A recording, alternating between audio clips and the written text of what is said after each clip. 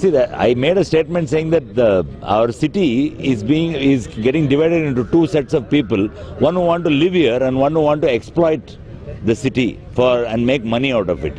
This looks like a clear case of creating a project to please somebody rather than please the people.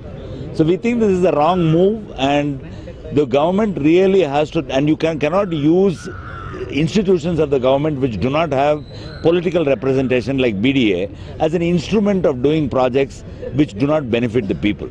And really speaking, the government should withdraw this project in the interests of this Bangalore city and look at a holistic way to plan this city so that it becomes a livable place, rather than just focus on how private vehicles can go faster and faster. I would like to summarize it as this. See, every crisis for the public is not an opportunity for people in power to think up large projects from which they can make money. See, that is the worry for us. You know, any crisis that the public faces must be seen by those in power as a responsibility to resolve the problem. See, now the thing is they're looking at it as an opportunity to make money. That's our worry. The second thing is, they've got a master plan for the city that is now running to 2031. All the previous master plans have been observed mostly in the breach and in violation of the original plan. Now there is by the 74th amendment of the Constitution, there is a duly constituted Bangalore Metropolitan Planning Committee which has public representatives on board, and you know, some citizens and experts also are supposed to be there on it. The planning should be undertaken by them. BDA should stop doing its planning function, because what BDA seems to do is that it makes a plan, and for considerations other than the public good, it rechanges the plan to suit some private interest. You know, it is not serving the public interest. So we think, in fact, scrap the BDA. There is a long-standing... BDA is a conflict of interest because the same agency cannot do planning and execution. Exactly. So I think you should scrap the BDA. Anyway, the planning process should be entrusted to MPC. You should remove this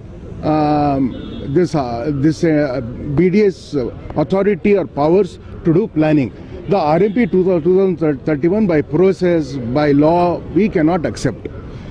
Coming back to the steel flyover itself, we'll say now it has become an important symbol of protest. It's an awakening of the citizens of this city.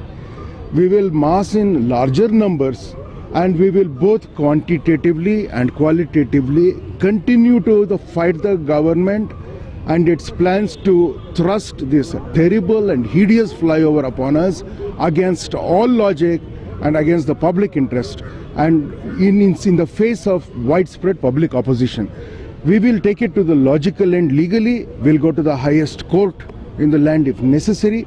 We will appeal, to whatever legal verdicts that come that seem to encourage the government to go ahead with this. You also call for a referendum. See, the thing is, you know, in a way, we have done the referendum, right? In our way, we have done the referendum, and you can see by media coverage, by public response, by all the programs that we have done, we've seen the public is really against this plan. I know there are some people who are saying they want it, but in any project, there are some people who will say you want it. Every day, you media runs a poll. You'll get some people who will say you want it. Don't you go by percentages? If 73 people don't want something and if 6 people want it, or can you say it's an equal match? It's not, right? So I'm saying democratically people don't want it. Let's put it that way, okay? You can't do this project, and to persist with it is actually an insult to public opinion and sentiment.